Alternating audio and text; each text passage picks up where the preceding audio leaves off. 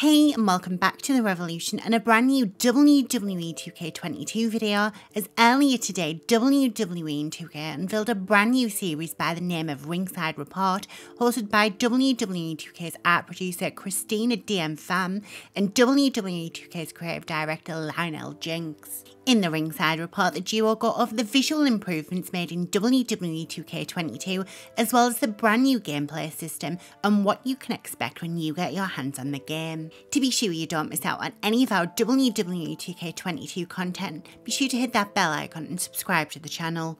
You can also head on over to our official website www.revolution.com, where you'll find a breakdown of all of today's news and more. Before we get into things, I just want to say I absolutely love the dynamic between Lionel and Christina, and it makes for a far more entertaining yet informative way to give the fans an update, with fellow dev team members set to pop in and out over the next few months.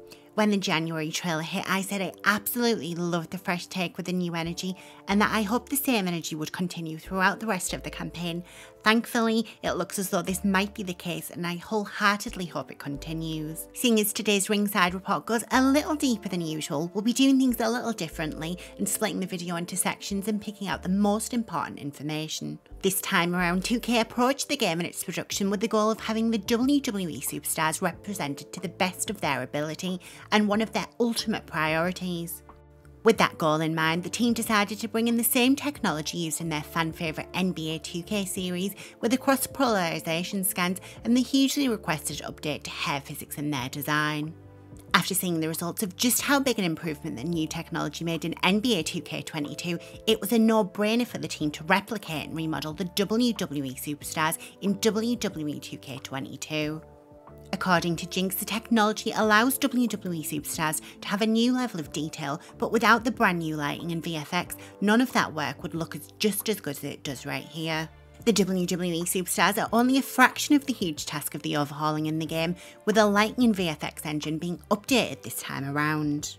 Overhauling the lighting and VFX engine means the game looks more TV accurate than ever before, especially when you compare it to previous iterations in the 2K series. Speaking of new and improved, Jinx and Christina also provided a quick sneak peek look at the highly teased new and improved championships, with a look at the new United States Championship, Intercontinental Championship, SmackDown Women's Championship, WWE World Heavyweight Championship, the Raw Women's Championship, the Universal Championship, and what looks to be the NXT UK Tag Team Championships. Whilst the superstars may be an integral part of the game, you can't leave out the environments and arenas, with 55 playable arenas this time around, including what looks to be two versions of the Thunderdome, with one version featuring the virtual crowd as seen during the Performance Center era. As Christina and Jinx move on to the new and improved gameplay, the pair are joined by the gameplay leadership team, which includes the principal designer Jason Vandiver, senior designer Derek Donahue, and the senior producer Jonathan Rivera. With introductions out of the way, the team gives us our very first look at the official in-ring gameplay. On discussing what makes WWE 2K22 hit different, Jason explained that the new animation system has allowed the team to greatly improve the look and feel of the characters. From how the superstars move and interact with the environments around them, to how they interact with other superstars, every animation has been overhauled. Jason also added that superstars and AI are way more responsive this time around, and you no longer have to fight against the controls to make your chosen superstar do exactly what you want and make those more important moves connect. Another aspect that has been improved this time around are the physics. In previous installments, the main focus has been animating the hair and cloth textures. For WWE 2K22, the team have introduced breakable props such as fraying kendo sticks, chairs, and more dynamic breaks to the outside environments, including barricades, as well as all new table breaks. Moving on to gameplay, Derek said the focus this time around was for WWE 2K22 to have the element of a pick up and play title, opening the game up to new players as well as providing a challenge for returning players.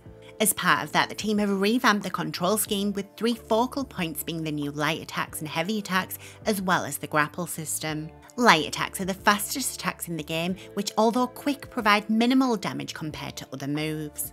Heavy attacks, formerly known as strong strikes, are bigger yet slow attacks that deal more damage to opponents. When it comes to grapples, players can press the grapple button with the option to follow up with a light or heavy attack, as well as an Irish whip or the carry and drag system. According to Jonathan, the combos this year are simple and dynamic and offer a more strategic gameplay with the execution of light attacks, beginning a string of possible combo moves. Different combos suit different superstars and playstyles and are completely customisable to cater for each player's suited playstyle. It seems as though strategic playing is a game changer this time around, which opens the game up to players of all skill levels with a new defensive way to play. A new addition to the series are breakers, which coincide with the reversals. This time around, counters and grapples don't use up reversals but remain in place for striking animations. This time around, players use a rock paper scissors style system called breakers, which come into play once combos and grapples are activated. If the opponent chooses the same light, heavy or grapple input, the opponent will then counter said action with a reversal. So in summary, moves are countered with breakers and everything else is countered with reversals. Another new feature is the implementation of blocking stances, which can withstand light and heavy attacks as well as running attacks. Blocking stances come into play when holding the block button and when performed correctly can counterattack opponents faster in retaliation.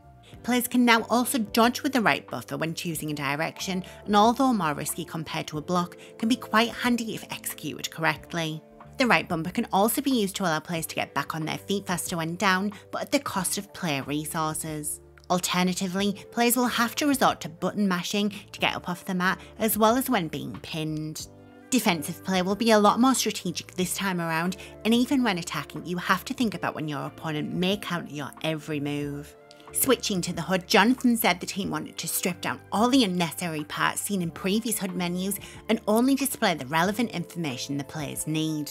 The top of the HUD displays the player's vitality meter, which is essentially the player's health bar. Underneath the vitality bar, we have the special meter, which contains resources that are used for players' signatures, payback and defensive actions. The bottom gold bar is the finisher meter, which can store up to 3 finishers. This time around, the team decided to remove the reversal stock bars due to the introduction of unlimited reversals and more strategic gameplay. According to the team, the removal of limited reversals has provided a wild variety of gameplay sessions, with players going back and forth in memorable matches. As part of that motion, they also implemented a new stun meter, which is displayed on superstars after taking damage. Light attacks while doing less damage to the superstar increases the stun bar. Once filled, the superstar becomes stunned and unable to reverse or use breakers, which provides the opportunities to use grapples and finishers. In previous games, players would have to wait for their opponent to use up all their reversals before attempting to hit a finisher, but now, thanks to the variety of options such as breakers and the stun meter, it really does become a game of chess between opponents.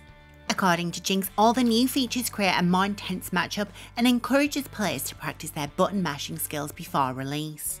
Switching away from the gameplay, in the closing moments of the video, Christina quizzed the team on what their favourite moments have been and what they're most looking forward to once the game launches. With Jason focusing primarily on gameplay, he said he's most looking forward to the introduction of My Rise after hearing great things from fellow team members working on that portion of the game. In a slight tease, Jason said after hearing what they've been working on, they are ready to deliver an awesome story to the fans.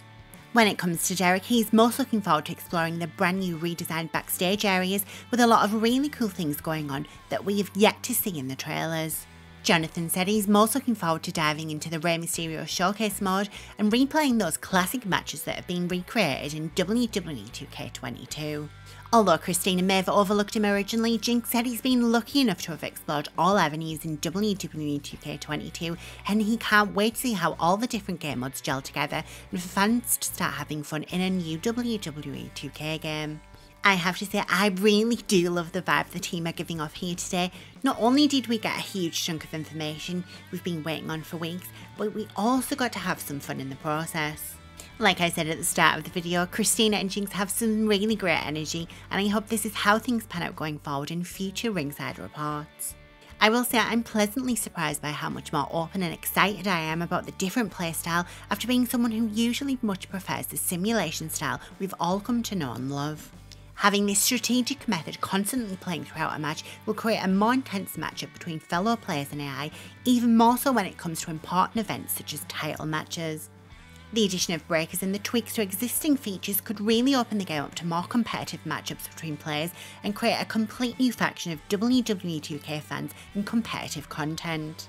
I can only gauge so much watching the matchup, and I can't wait to get my hands on the actual game itself so I can see how it feels for myself. Last month, fellow content creators Vibe insisted that playing the tutorial upon starting the game is the best way to go, and now I can honestly see why. In all honesty, I can't remember the last time I had to play a wrestling video game tutorial, but I kind of can't wait to see just how different things may be. But that's enough of what I think of today's video. I want to know what you at home make of the changes to the controls and gameplay. Later today we'll be going over all the showcase male and female superstars shown in the trailer, as I didn't want anything to get lost in the shuffle, especially given how long we've waited for gameplay. To be sure you don't miss out on any of our WWE 2K22 content, be sure to hit that bell icon and subscribe to the channel.